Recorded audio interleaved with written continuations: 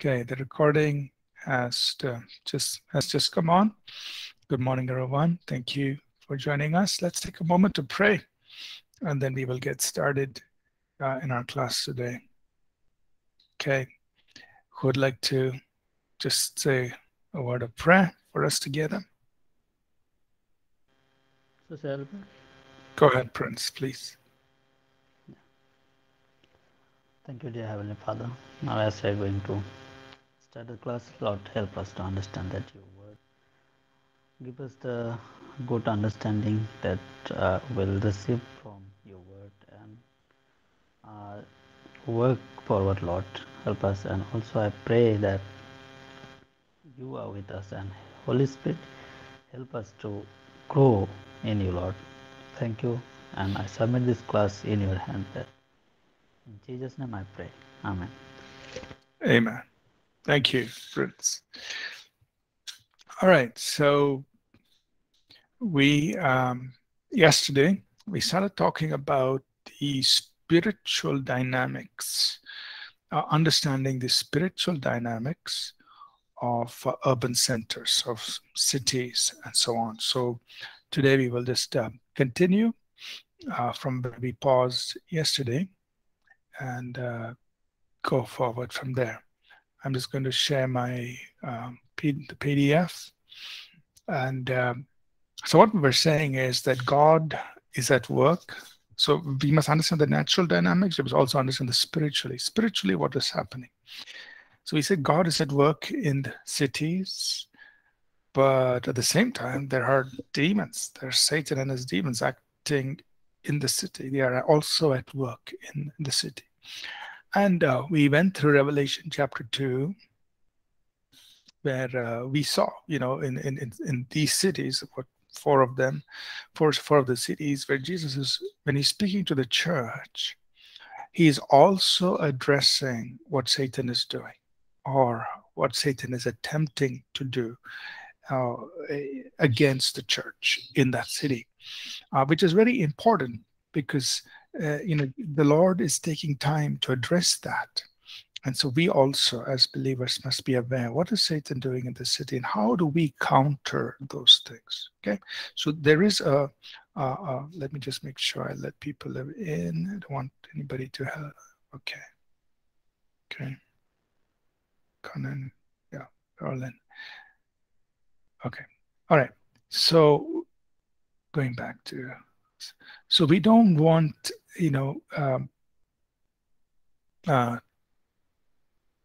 to be ignorant of what Satan and his demons are doing in the city. And we must always keep in mind that the real battle for souls is a spiritual battle. So while we are doing things in the natural, understanding the natural dynamics of the city, which will help us in the kinds of ministries we will start, we must also be aware of the spiritual side, because that is also going to influence how we counter what Satan is doing in the city, right?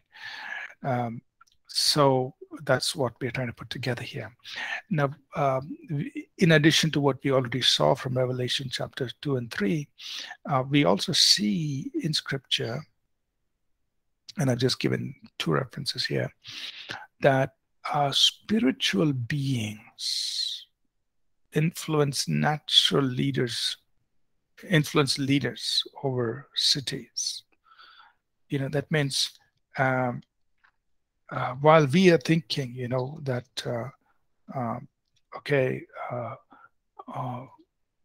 the leaders are there and they're doing things, we must not forget that. Let me just. I'm just looking for a verse here.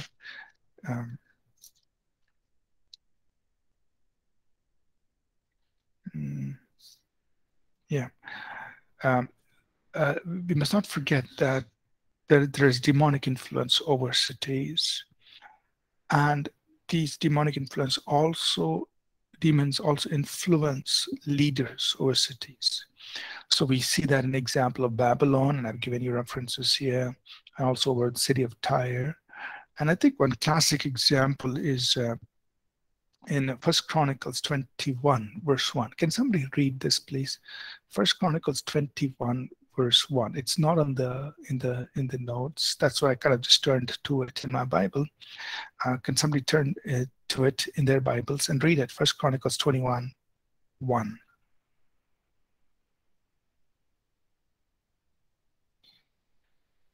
Can somebody read that for us? Now Satan against Israel and moved David to number Israel. So David, 1 is enough, Pastor? Yeah, verse 1. So it's look at that verse. 1 Chronicles 21, verse 1. It says, Satan stood up against Israel. So Satan was going to go after this nation, Israel. What did he do? He moved on David. He moved on David. Was David king? He was a leader. And he moved David to do something God had told him not to do. So God had already given clear instruction. The leader must not harm the nation of Israel. Just trust God that the people will be as numerous as the stars in the sky and the sand and the seashore. You don't worry about numbering the people. And so here, it's telling Satan moved. He was trying to go against the nation, trying to disturb, cause some problems for the people. But in an attempt to go against the people, what did he do? He influenced the leader. And think about this. This was David. This was God's man. This was a man who loved God, who honored God. But there is demonic interference. Satan is trying to move upon this leader and moving him to do something that is wrong in the eyes of God, so that it will eventually affect the people. So keep this also in mind. So not only are demons and evil spirits operating in the city, but they're also trying to work through the leadership in the city or over the nation, and trying to cause things to harm and hurt the people, right? So, and we know the ultimate objective is to steal, kill, and destroy. So he's coming to steal, kill, and destroy God's plan for the city, God's plan for the people. He wants to pervert that, so that he works towards in those directions. Now, what I want us to also understand is that one way by which we can understand what is happening in the spiritual dynamics of the city is by looking at certain things that are happening in the natural. So, for instance, if we look at the culture, you look at what's happening in terms of the art, the dance, the festivals, the customs, the superstitions that the people hold on to, things like that. It gives you a little understanding of the spiritual dynamics of the city. When you look at something in the natural,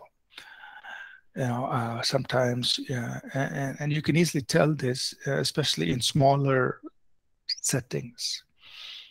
For example, in a village, which is easier to tell actually. If you go to a village, and in that village, if they keep, you will notice in some villages, they may say, everybody in this village is having a certain kind of illness, a certain kind of problem, certain kinds of issues.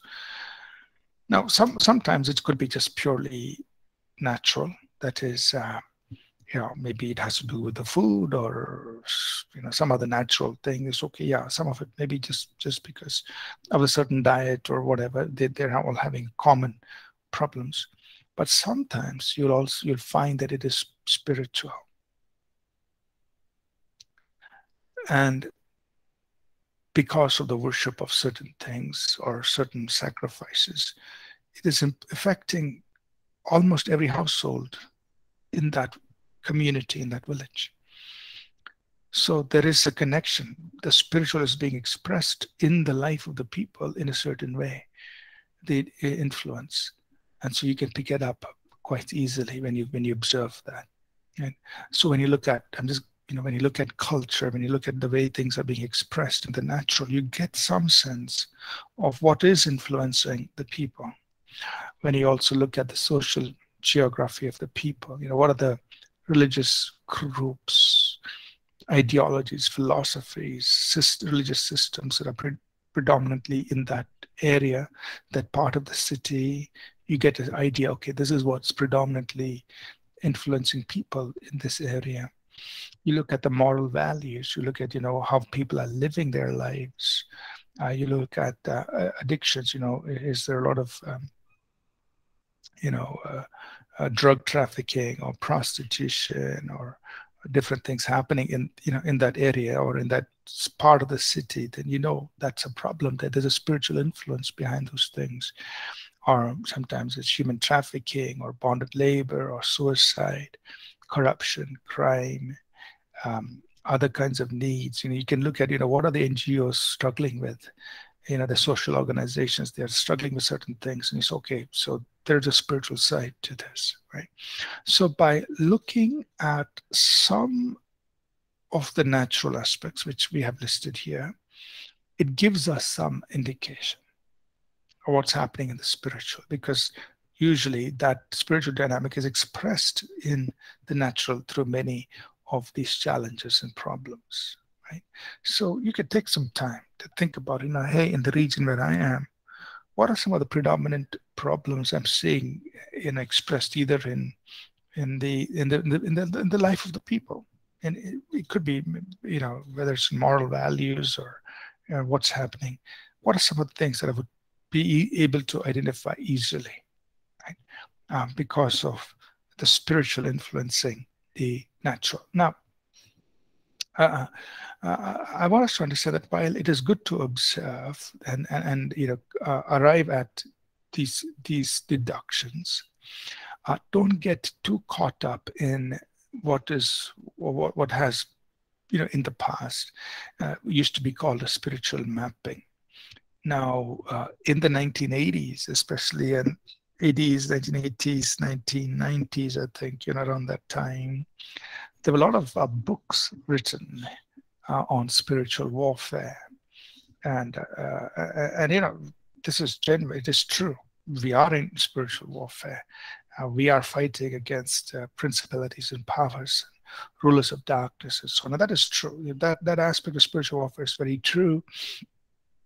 And there were a lot of good books written that taught us how to engage in spiritual warfare. Very good. But in that whole spiritual warfare, understanding that was coming through to the church, to the body of Christ, there are also certain elements that, today, in retrospect, when we look back, we feel like, hey, this was probably impractical and unprofitable. And one of them was spiritual mapping, so people would go to every part of the city and to identify, religious places and say, okay, because you have this religious place or that religious place, therefore, this influence is existing in this community. Now, it might work well in certain parts of the world where there's only one religious place in, a whole area. But if you come to other parts of the world, you'll find, so many religious places on the road. Every road has 5 or 6 of these. So what sense are you going to make of it? So it's really impractical. And so if you're going to cover an area, you'll find 50 of those, religious places and all those kinds of things. So, so it was rather impractical. And so I would say, while we definitely need to observe and get a general sense, don't get caught up in spiritual mapping. Try to looking at every little thing, nitty-gritty of what's happening on the street, because especially in parts of the world that we live in, there's a lot happening, and we will be wasting all our time doing spiritual mapping, and we'll never get to do anything, beyond that. So don't get caught up in that. Instead, what I strongly recommend is to learn to listen to the Holy Spirit.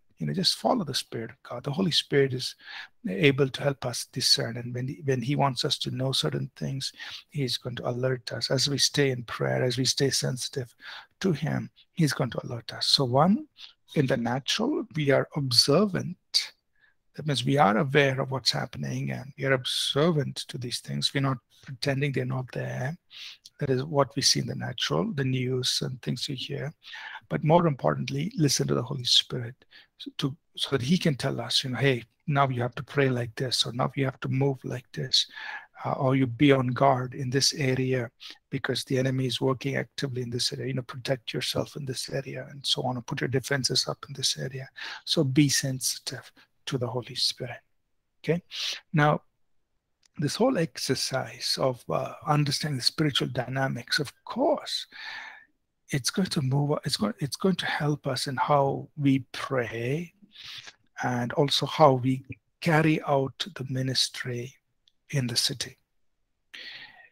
And now I can just, and we all understand the importance of prayer, and we do a course on prayer. You've done it in I think your first year, and we understand how we have to pray for cities, pray for people, pray for nations, pray for regions. We understand the importance of that.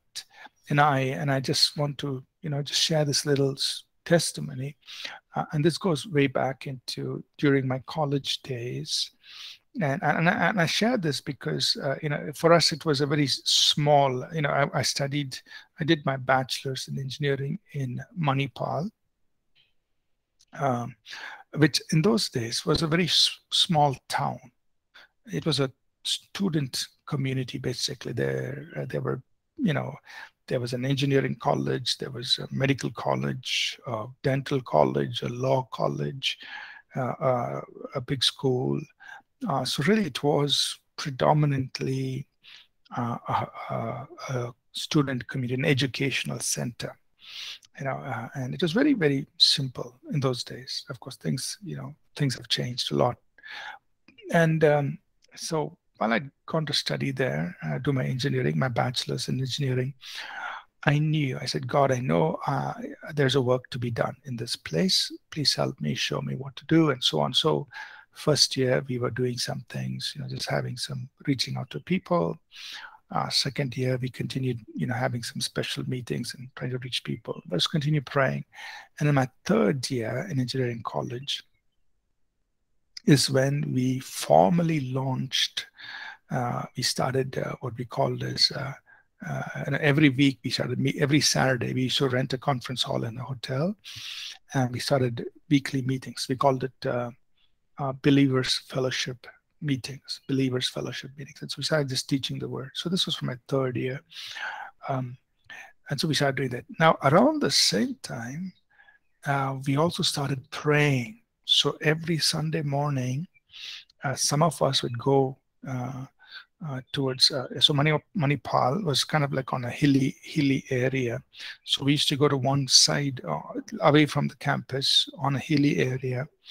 And we should spend at least 2 hours, sometimes 3 to 4 hours in prayer on Sunday mornings.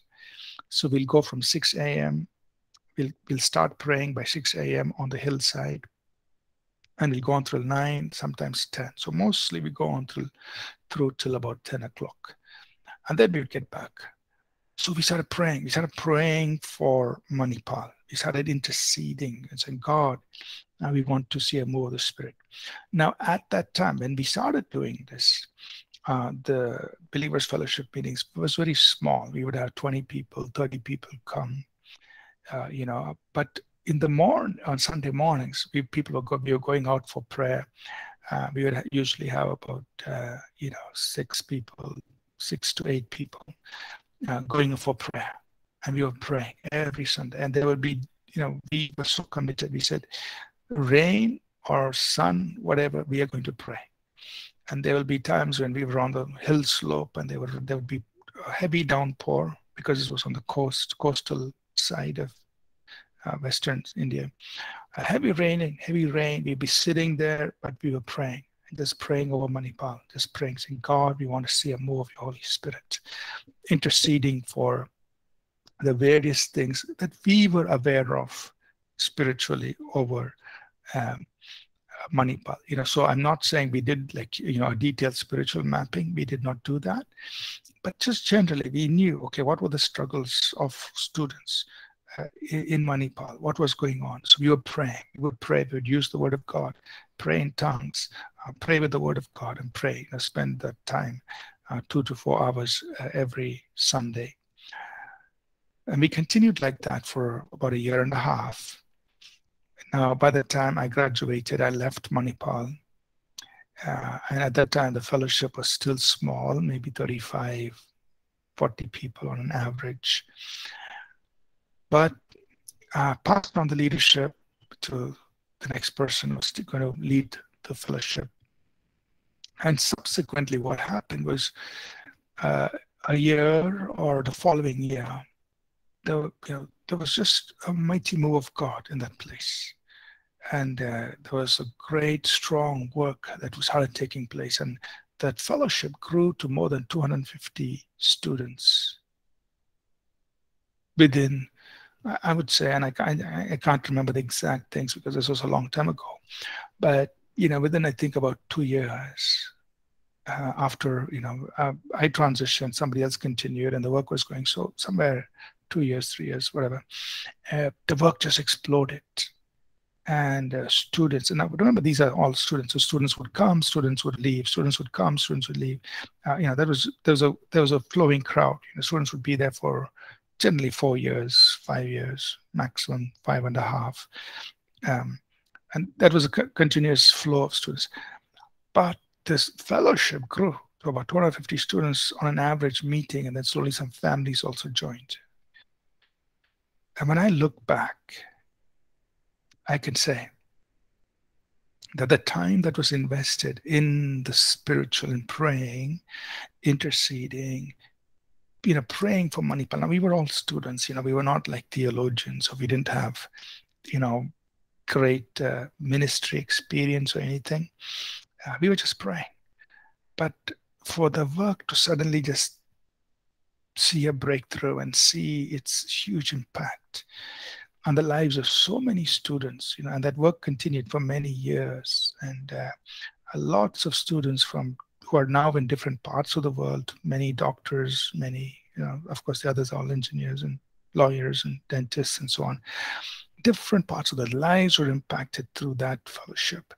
And one part of it, I'm not saying the only, but one part of it was the prayer that went in that initial time, towards this fellowship. And of course, prayer continued in that. So, and for us, looking back, this was a very controlled environment. A city is very big, has millions of people, whereas Manipal was a student community, it was a small town. It was a kind of like a controlled environment for us. So where we could be very focused in our praying, be very simple in our praying, nothing complicated. It was all students, mainly students, praying for the community. And we could see the result. We could see the outcome in the lives, in the work of the Spirit that was taking place in that community. So what I want to impress is the whole purpose of understanding the spiritual dynamics, the natural and the spiritual dynamics, is to lead us into this kind of action, where one of the things is to pray. Now, of course, we did other things. We had special seminars. We, did a lot of outreach work that was happening in Manipal, plus prayer, right? Prayer also was happening, and we saw the fruit. So we are combining the natural dynamics and the spiritual in the work that we are doing in an urban center. Okay. Let me pause now before we get into the next closing chapter, and I just see if there are any questions. Any questions? Okay. All right. So I see a question there. So how do we handle religious festivals within our area, our city, our home city? There are Hindu festivals and other kinds of, just depending on which part of the world you live, there will be different kinds of cultural, religious festivals. Now, one is we should never get, don't get,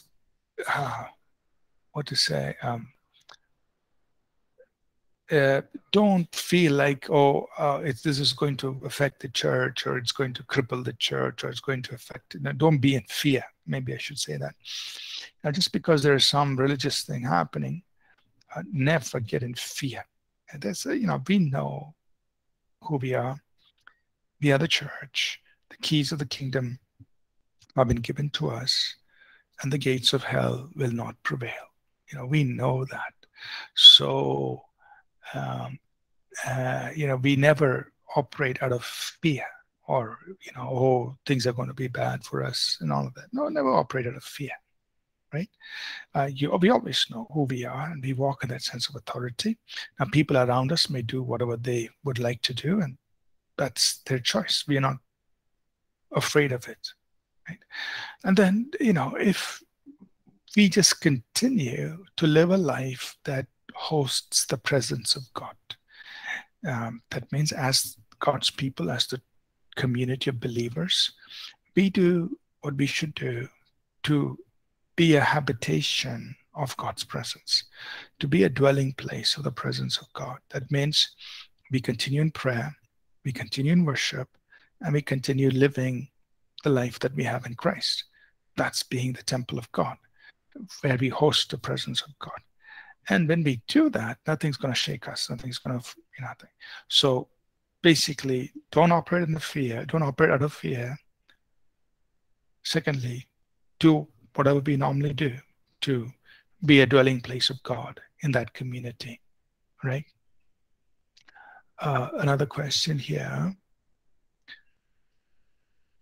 When people come and after done the work, when they leave,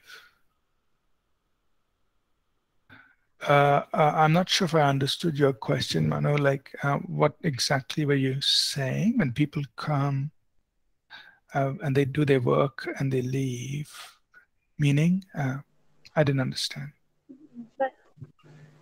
Actually, sir, I have one question that when people come church and after their work done and they leave church, so what you do that time?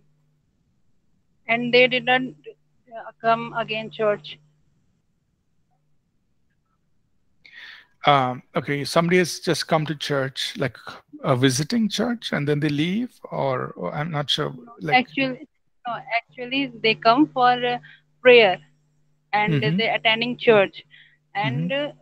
after some days, after a few months, they went because their work is done, and after that they didn't come church.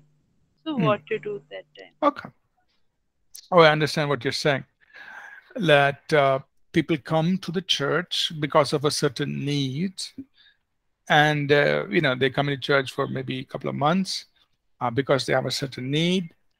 Their need is addressed, and then they decide to stop coming to church. Yes.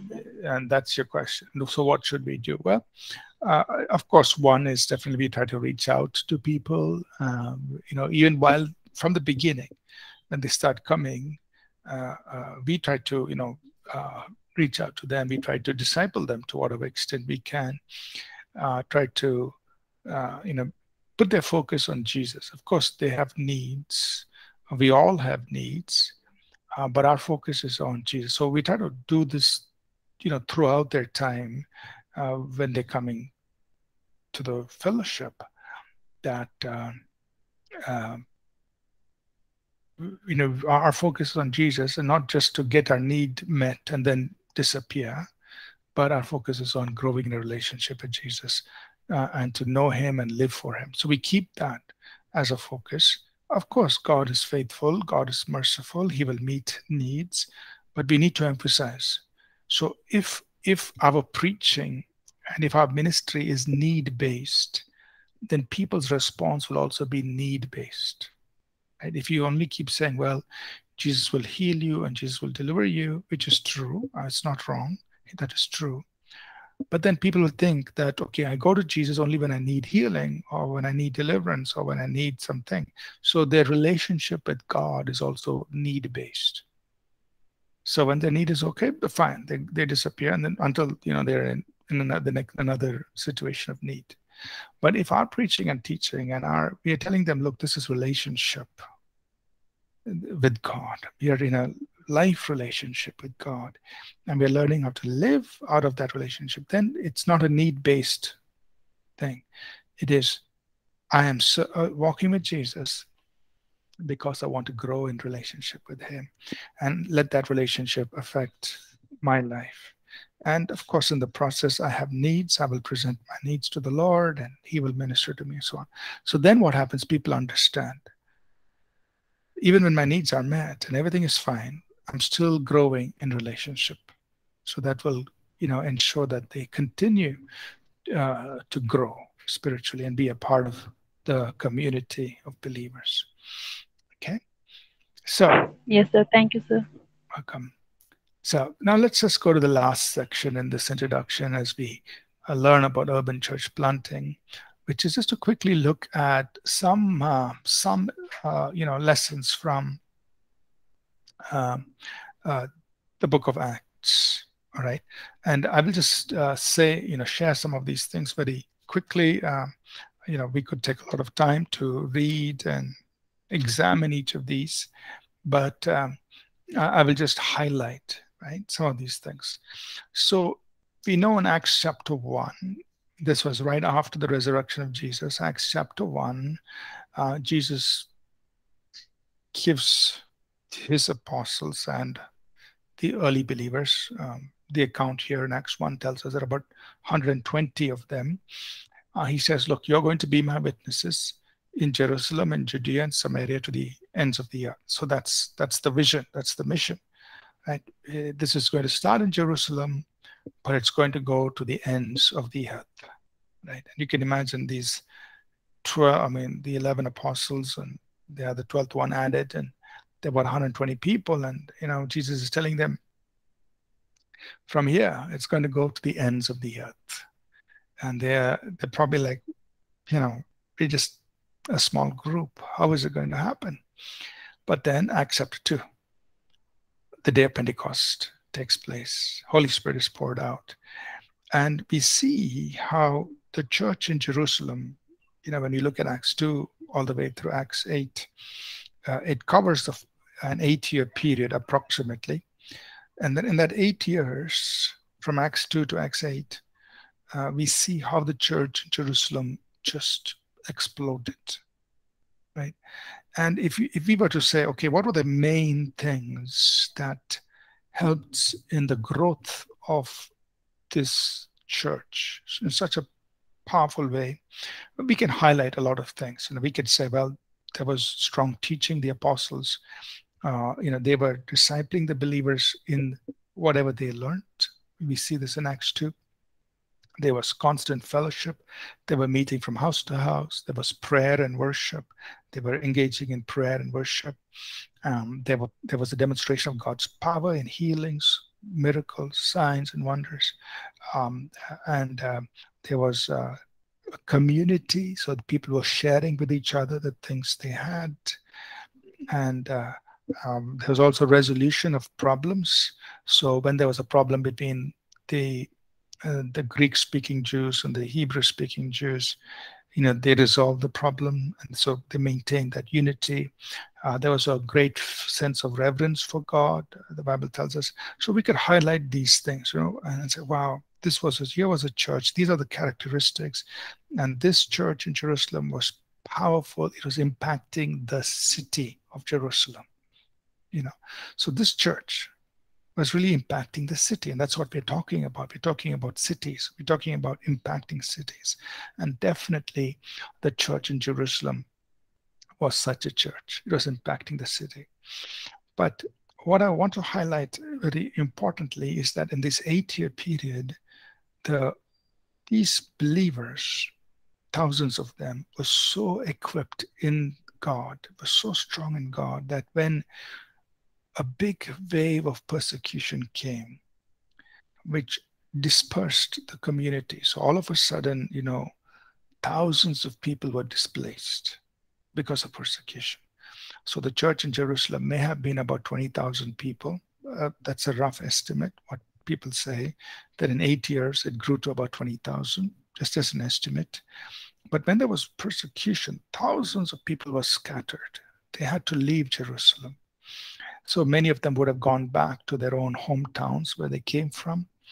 Many of them went into all the neighboring towns and villages around Jerusalem, and they all went up all the way north, up into Syria in Antioch. Some of them went over, various places. So the church in Jerusalem was scattered, but it didn't cause the church to die. Overnight, the church multiplied.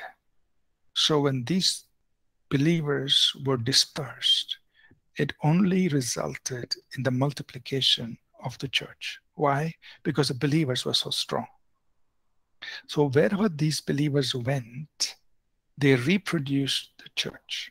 So example is in Acts 8, Philip goes to Samaria and he preaches Christ there, and a church is established there. Who was Philip? He was a helper in the Jerusalem church. But when he was scattered, that means when he had to leave because of the persecution, when he went to Samaria, he just preached Jesus, and a church was established. And so, you read about in Acts 11 that some of the believers who were scattered in Acts 8, when they went up all the way to Antioch, the city of Antioch in Syria, north of Jerusalem, way north of Jerusalem, they planted a church there. And so everywhere churches were planted. So that's what we can say about the initial church in Jerusalem. It was so powerful. When it was persecuted, it just multiplied. Then we see later on, we see the transformation of Saul. And then from Acts 13 onwards, we see Saul's ministry, how he went and ministered in cities. So we can quickly go through some of the examples. In Acts 13, we see how when Paul came to Paphos, the city of Paphos, there is a governor. He's a very intelligent man, but he is also a very spiritual man. He's very interested in spiritual things. But Paul demonstrates the power of God. And this man, Sergius Paulus, in Acts 13, a very intelligent man, he turns to Jesus Christ when he sees the power of God and he hears the teaching about Jesus. So we see that there was a spiritual encounter which caused the leader to change. And obviously when the leader changes, there could be many others who would follow his choice. And they say, wow, a leader is making a choice. So maybe we should also follow. We don't have too much of a record on that, but we have a record of how the leader of how Sergius Paulus was affected. In Acts 17, we see Paul journeying through Thessalonica, through Berea, through to Athens. When he comes to Athens, how he preaches the gospel in Athens. So Athens is a very interesting case study because it was an intellectual city. So it's nice to observe, Paul took time to survey Athens, to understand what was going on in that city. And then he presented Christ to the intellectuals of that city, and a church was planted. In Acts 18, he comes to Corinth. Corinth is a very sinful city, quite different from Athens. And we see how Paul, along with Aquila and Priscilla, they stay in Corinth for quite an extended time, for about a year and a half. And they're working, they're making tents, but they're also establishing a church there. We don't have too much details about everything that happened, but we know a strong church was established. Now, then he comes to Ephesus. And you read about this in Acts 18 and Acts 19. And Ephesus is a different kind of a city. In Ephesus, the goddess Diana is being worshipped. And it's a very spiritual city, right? So Athens, a very intellectual city. Corinth, a very sinful city. Ephesus, a very spiritual city. They're all worshippers of the goddess Diana. And but in that city, the power of God is so demonstrated that people turned from their witchcraft, they turned from their, all the black magic. They bring everything and burn it, to the point where the people who are worshiping goddess Diana get upset because their business goes down. People are turning away from, buying merchandise, the idols of goddess Diana. Now they've stopped buying it, and they're following Jesus. So, you see the dynamics over there.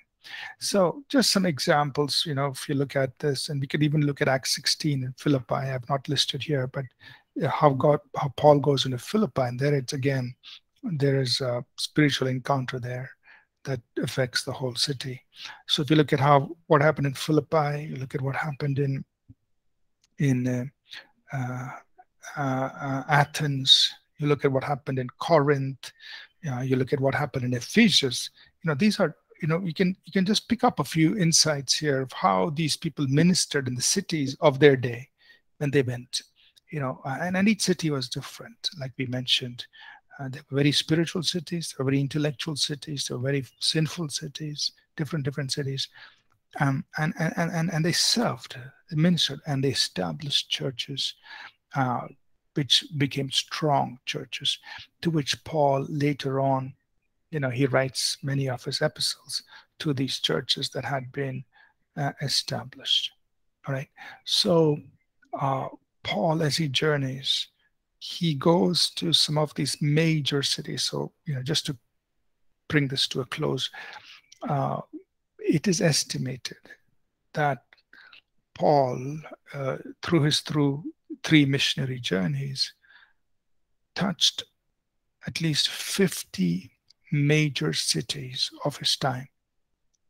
So he definitely would have stopped in numerous villages, communities, which are probably not even recorded for us.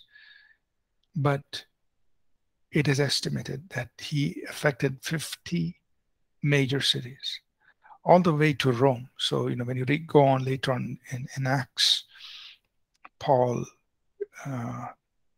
is sent to Rome, and he spends at least 2 years in Rome. And although he is under house arrest, imprisoned in Rome, yet his influence reaches all the way to Caesar, because the guards who come, Paul witnesses to them, Paul shares the gospel with them, and they are taking the message back into the palace while Paul is waiting for his turn to be tried. The message has already gone into the palace through the Roman soldiers. So everywhere, Paul is reaching, influencing cities, and about 50 cities in his day he influenced, just by physically going there, traveling on road or traveling through ship, and he impacts the city. So the point I just want to bear across in our hearts is, in the book of Acts, we see urban missions being played out for us. Now, we don't have all the details, other than what is given to us, and we can pick up a few things here and there. But the fact is, cities or missions to city was an important part in fulfilling Acts 1:8. Jerusalem, Judea, Samaria, and to the ends of the earth. Cities was an important part of that. I'm not saying it was the only part, but it was an important part of that. And so today, even in our day and time, cities are very important, probably more important because people are moving into the cities. So, with this, we've kind of given a little bit of introduction to urban church planting, or planting, starting churches and ministries in cities. As we go into the next section, we start talking about the natural dynamics. We start getting into, okay, here's how we start doing things, just the practical things. The goal is just to share with you, some of the lessons we have learned, both, while we worked in Bangalore and other places, starting churches or starting ministry works. What are some practical things we need to keep in mind? Now we're going to talk about ground level. When you're down in the trenches, you're starting to dig, you're starting to lay the foundation. What are some of the things to keep in mind? How to go about it? How, some things to think about. I'm not saying that everything we are going to learn you will have to use every time. No, these are just ideas. These are just some practical lessons, and in different situations you may use some of them, and it will be helpful as you think about either starting a church or a ministry in urban center. Okay, so any questions before we close for today? Any things you want to ask so far?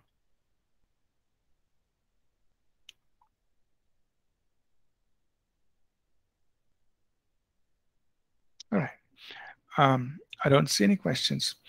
So we're going to close in prayer, and then we will, get into the section 2, the natural dynamics, next week, and get into all the details. Okay. So I want to just ask somebody to please close us in prayer and dismiss the class. Could anyone could pray and close, please?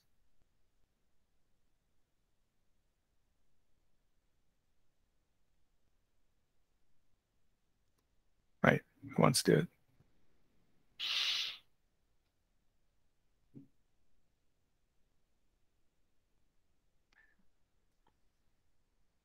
Aaron, want to pray? Yeah, Pastor. Sure. Let me pray. Lord, thank you for this day. Thank you for letting us understand each day as we are soaking in your word. Lord, thank you for letting us understand about spiritual dynamic of urban center. Lord, in your word says that to put the whole armor so that, Lord, we can stand against evil works. So, Lord, help us to be more sensitive in spirit and help us to progress, to walk by faith, not by sight. And Lord, let us all hold into our calling and give the heart of zeal who will say yes and I will go, Lord. So Lord, thank you for this day. Thank you for everyone to attend this class. And Lord, thank you, especially Lord Father, we just want to say thank you for Pastor Ashish, Lord Father, for using him uh, as a channel of blessing, Lord. So Lord, we just want to say thank you, Lord, and thank you for being with us throughout this day, Lord. So I submit all the students into your loving hand. In Jesus' name I pray. Amen. Amen. Amen. Thank you, everyone. Thank you. Well, see you again. Thank you, sir.